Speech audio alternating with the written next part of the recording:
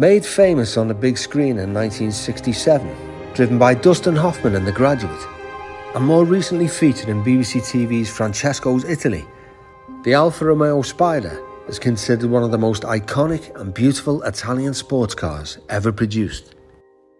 My first experience of Alfa ownership came about 10 years ago when I was offered a rundown left-hand drive by my mate long-term owner Giovanni. Obviously it didn't look like this when I picked it up.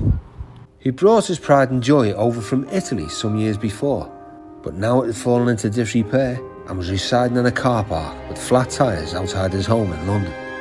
So in I stepped to the rescue, and after new tyres, a new clutch, new seat covers, brakes and a repaint, it was back to this. I was smitten. So when I received a call from a Dr. Walker, a retired, respected senior consultant and mister, who lived just around the corner from me, asking me if I was interested in buying his, well, I jumped at the chance. But of course, yeah, you guessed it, it didn't look like this to begin with. It looked like this. Still wearing its 1979 tax disc, after being purchased new in 1976 and driven for just 3 years. The car had then been parked up where it languished in this cold, damp garage for over 30 years. The engine was seized, and although Dr. Walker had removed the front seats and the chrome before its long layup, it was in a real state. The wheels were locked up, the body riddled with rust, and I couldn't understand why it was so full of rain and pigeon poop. Until I looked up. Shock horror.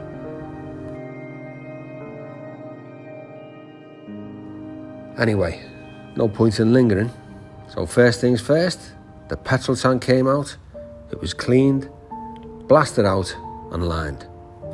The hood frame had completely rusted up and was seized.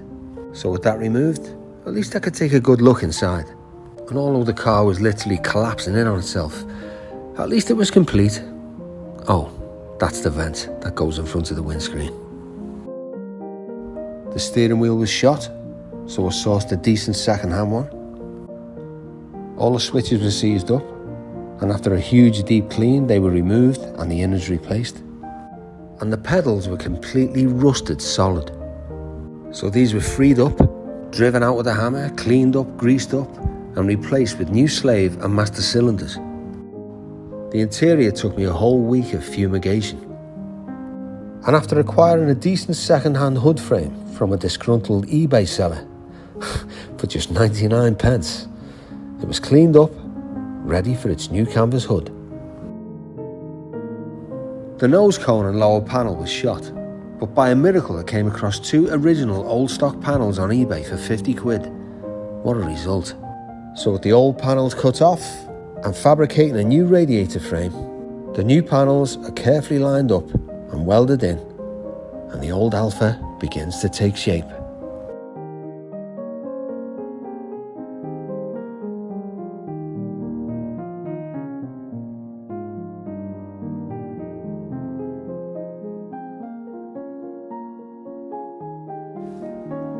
And with the Italian manufacturers not being conscientious in terms of rust-proofing their cars, coupled with salted British roads, well, it's no surprise that the back end didn't fare much better.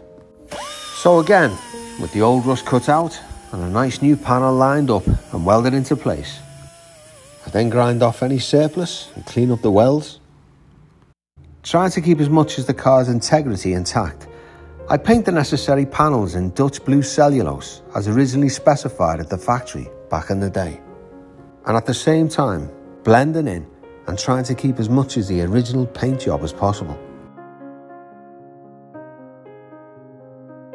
And yes, you guessed it, the sills were also rotted out completely, along with the jacking points, so they both had to be replaced too, along with new splash panels and rubbers. I freshened up the suspension with new springs and shock absorbers, nylon bushes, trailing arms and anti-roll bar bushes.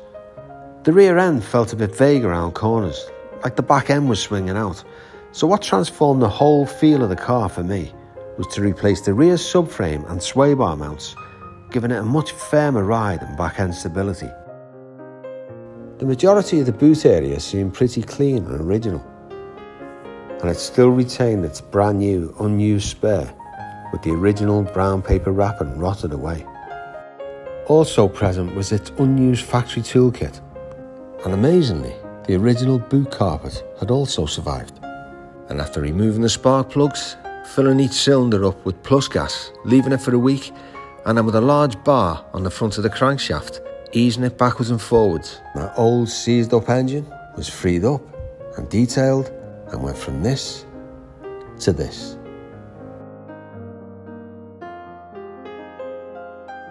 Rebuilt carburetors, brake servo units, new brake and clutch master cylinders. The wheels were cleaned up and went from this to this.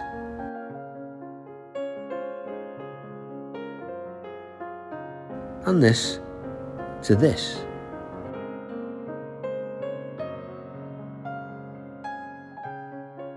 And this to this. Voila!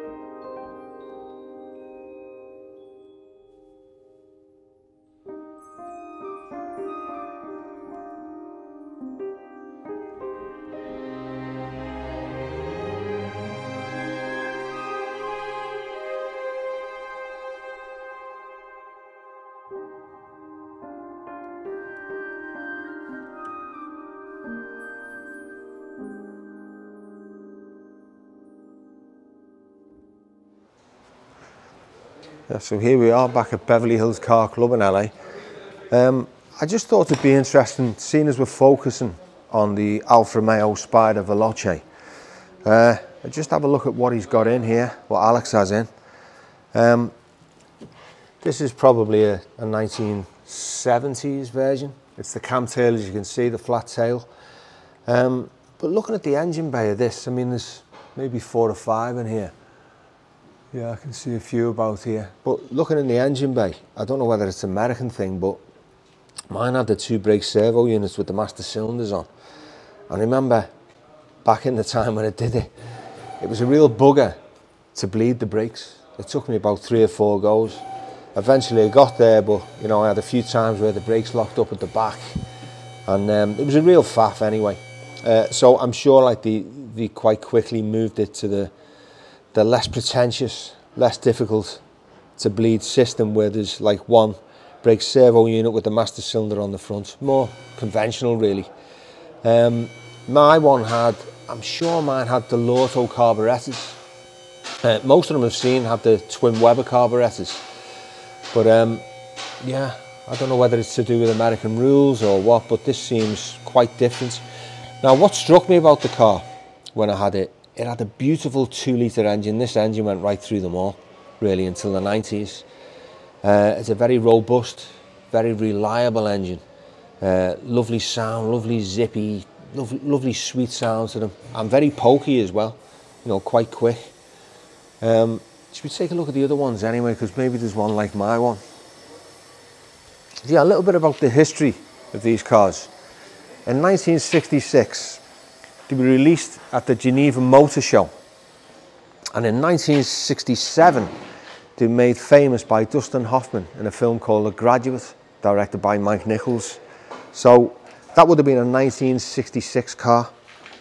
So as the car was released, I don't know whether there was a bit of product placement going on, but as the car was released, it was put straight into the movie The Graduate, and the rest is history. That was actually a boat tail in The Graduate. I'm sure there'll be one in here that we can show you later. But again, a completely different setup again. I don't know whether it's to do with American rules or regulations or whatever, but it's got the same single brake servo with a master cylinder. Yeah, again, this is a cam tail. Let's have a look at this one over here.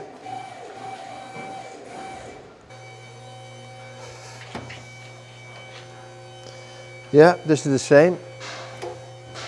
Another one here.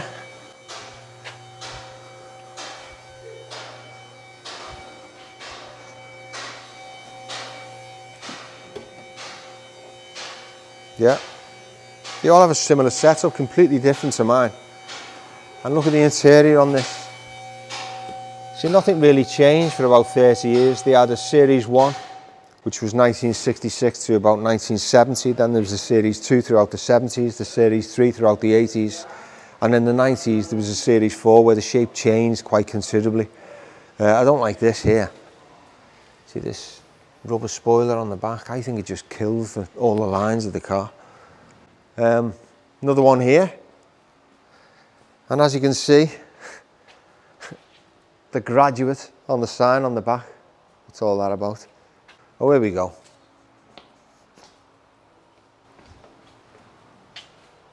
And there's the boat tail. And again,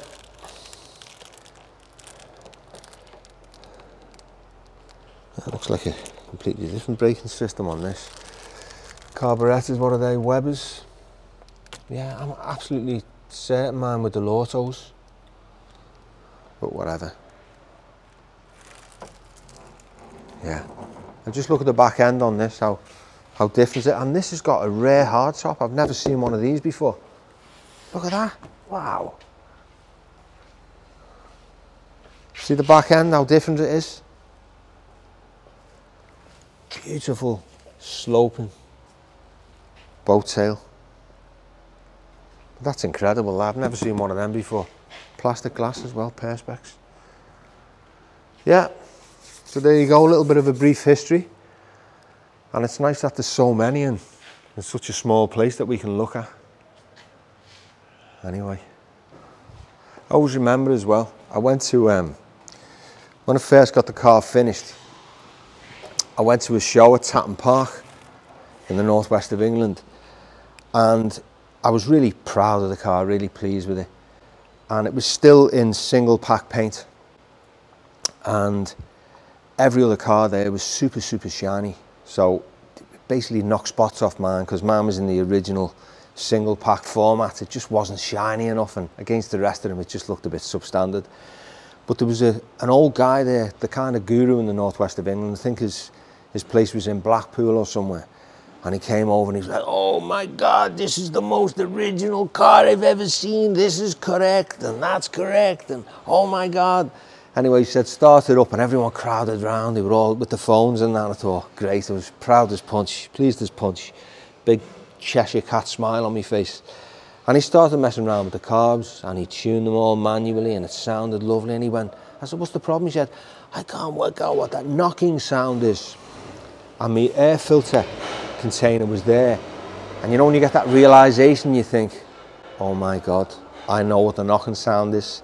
And I said, look, it's a bit embarrassing, but I bet you'd have left a couple of spanners in there. And they all laughed. Of course, he opened it up, there was a ratchet and 2 spanners sitting in the air container. I was so embarrassed, but listen, that's the way it is. Didn't affect the performance. And yeah, so there you go.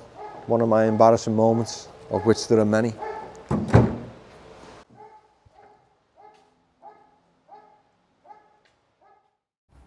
But the truth is, after all my efforts to keep as much of the car's originality and integrity as I could, looking at the stone chips and the original paintwork and its lacklustre finish, I caved. I stripped the whole car back and hit it with a lovely shiny 2-pack paint job, which looked the bollocks in its original Dutch blue and really did it justice.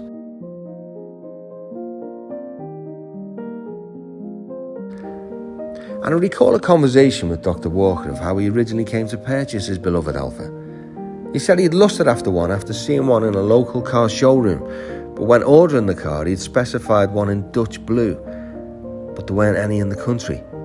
The Alfa dealers did a search and found one was being delivered to Edgware Road dealers in London, and because Dr. Walker was coincidentally working at St Mary's Hospital in London during the weeks and travelling back at weekends, the deal was struck. He did his week's shift, he picked up his lovely new car and proudly drove it back to Liverpool the next weekend.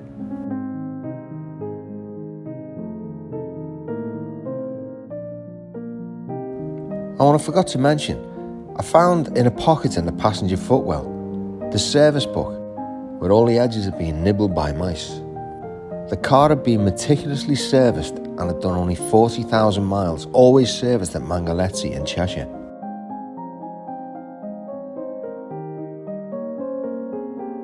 I suppose it's hard to believe how such a beautiful car, once loved, could fall into disrepair and be forgotten about for so many years. But sometimes life simply gets in the way. Busy schedules. But they're still out there, guys, and I'm glad I found it when I did and was able to rescue it. But the burning question in everyone's mind must be, should it have been scrapped? Probably. Thank you for watching this episode of Classic Obsession. If you enjoyed it, don't forget to like and subscribe. And see you all next time.